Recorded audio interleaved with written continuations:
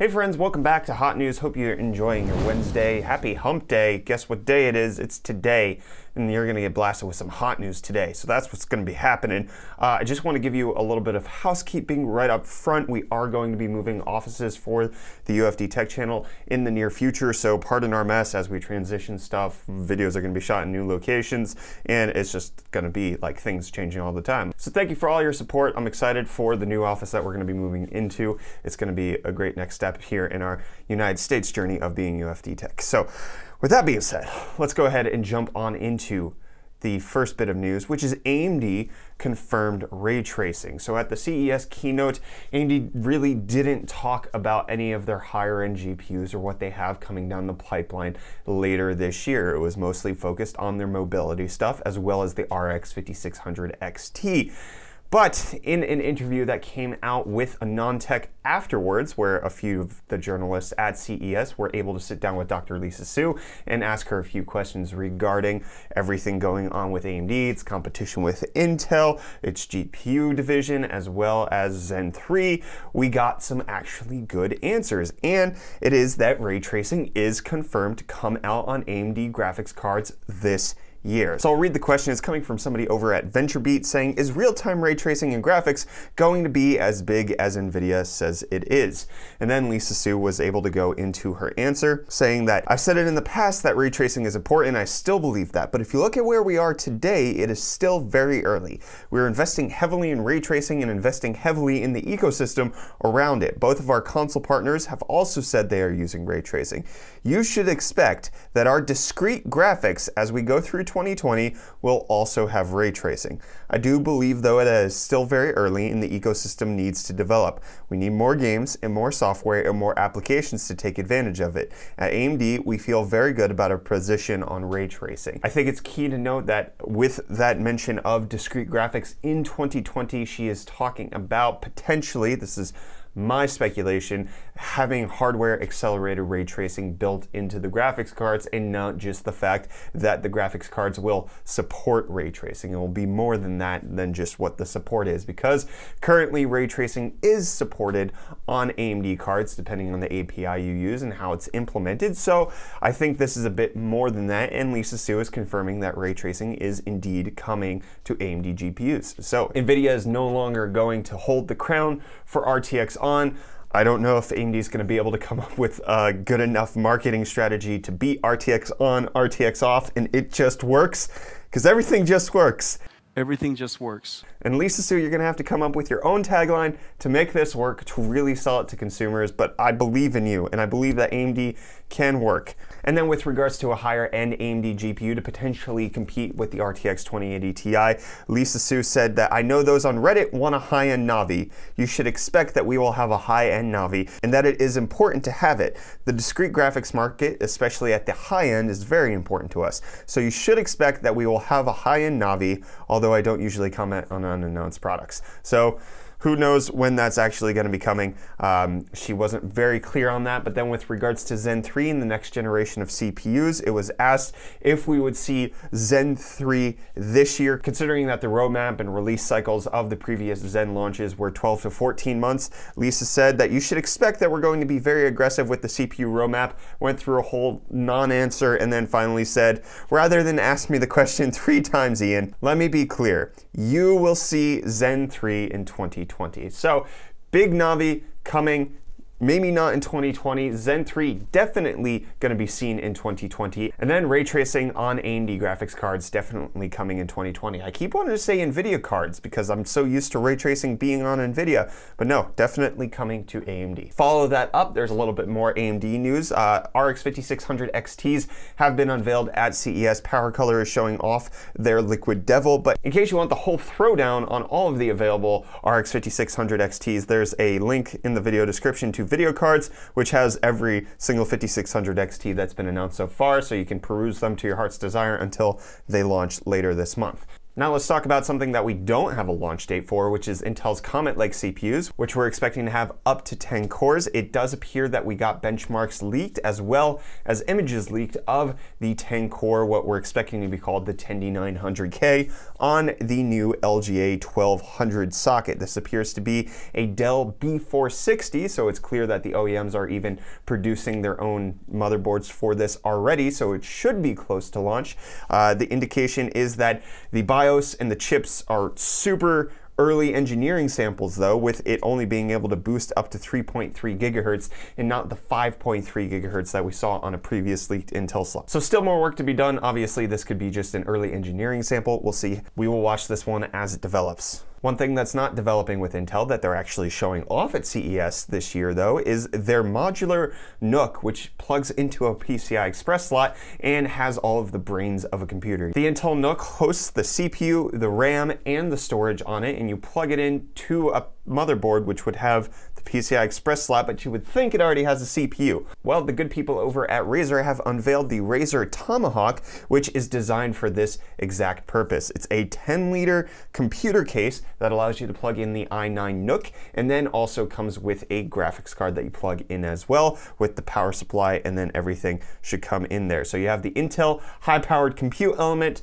with the rest of the stuff from Razer, and in case you want to upgrade the CPU later on down the line for when Intel actually does come out with 10 nanometer CPUs, well then you can just swap out the brain and then you keep the graphics card. And it's just a whole plug and play scenario where you're able to change things on the fly whenever you want. It's like building a PC with slots.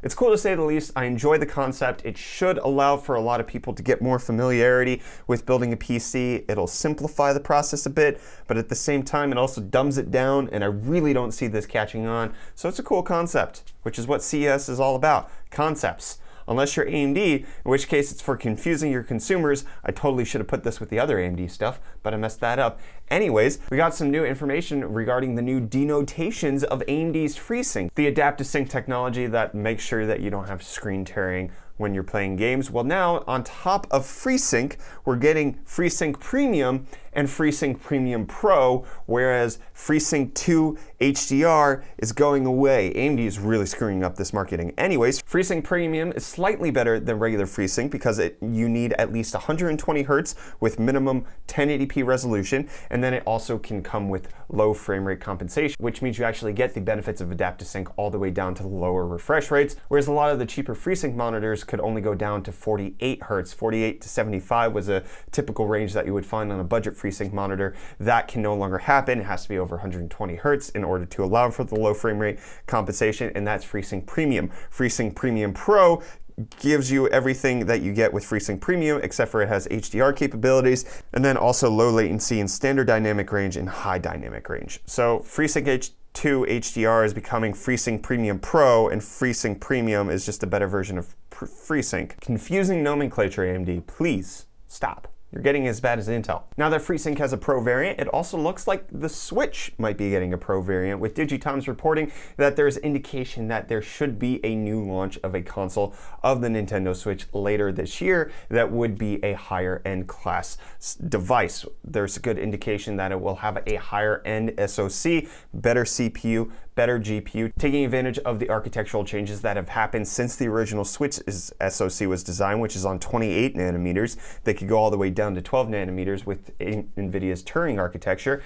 And then there's also reports that it's going to be made out of a magnesium alloy body as opposed to the plastic body that's on the current Switch. Magnesium alloy has a couple of benefits. One, it's actually super durable, magnesium alloy. It's made out of metal. But then two, it's nearly as light as plastic, so you can have the same portability, but then also get better rigidity and better travel friendliness from getting beaten up in your backpack. But you won't want to put this next article in your backpack because Inwin is showing off their Butterfly chassis, which I actually only found this article. I wasn't able to find a video of this at CES. Maybe our editor will be able to find it in the meantime, but this is one of the craziest things that I've seen. It's 80 ocean blue color transparent scales that move, and the wings have adjustable RGB, and there's a projector built in, and it can be AI controlled with your voice or motion, and it's just it's the craziest case I've ever seen. InWin going above and beyond themselves than I ever thought possible, which is the exact opposite of what Samsung has done,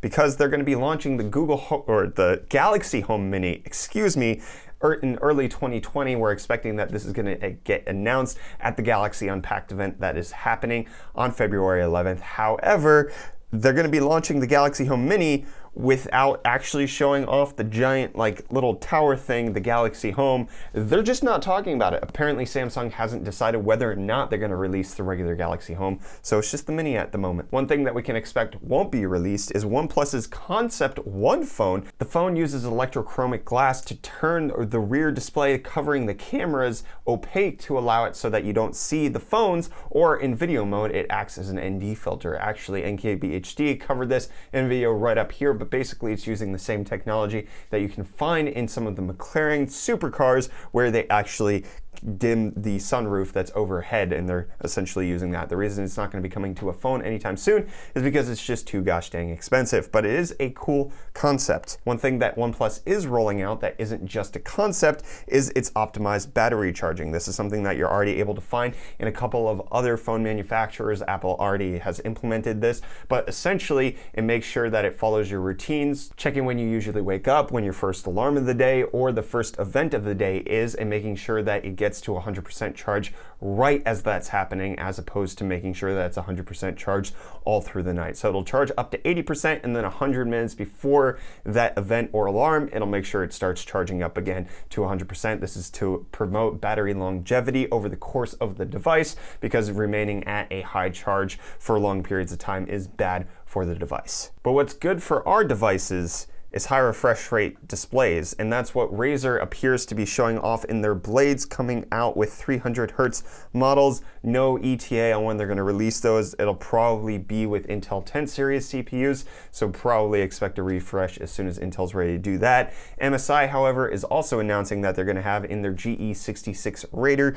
300 Hz IPS, but not only that, they're going to have the same battery that we talked about in yesterday's hot news from the GS66 Stealth, which is the 99.9 watt-hour battery, which is the highest limit on legal flights. So there you go, as opposed to legal flights where you're smuggling drugs. I think the GE66 Raider looks really good with the RGB strip at the front, but that's not what we're talking about right now. Although that RGB strip on the MSI laptop looks good, you won't be able to see it with this next one, because the Pimax VR headset has been announced with a few updates, including one that goes up to 180 Hertz in 1440p panels per eye. That's craziness. Their highest end one is a 4K panel per eye, which can go up to 75 Hertz, but if you drop it down to 1440p, you can do 120 Hertz on each eye. Has super wide field of view.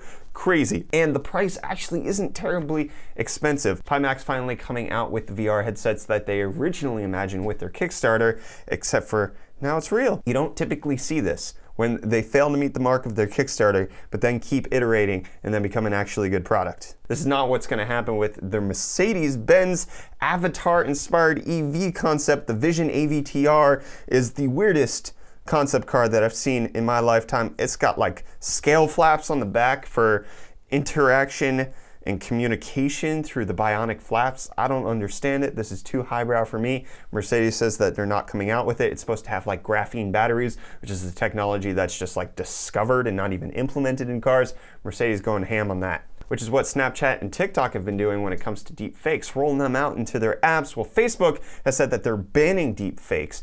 Actually just deceptive deep fakes, according to what they're saying. If the deep fakes are used in a video in a way that would cause to mislead the person who's watching it in a nefarious way, basically like lying, but splicing videos is okay, but not faking the video. That's a really weird, like, you could splice my words to make me say something I didn't say by putting words together, but if you make my face go onto somebody else, that's a no-no. Deep fakes are still allowed on Facebook for comedy and satire reasons, so it's not a nationwide ban. And then the last article that I want to talk about in hot news today is the fact that TiVo is still around. I had no idea. At CES, they're launching a brand new $50 little dongle thing that allows you to get your streaming apps, but then also the TiVo service, which gives you live TV. I had no idea TiVo was still around. I figured they died off when Netflix came around.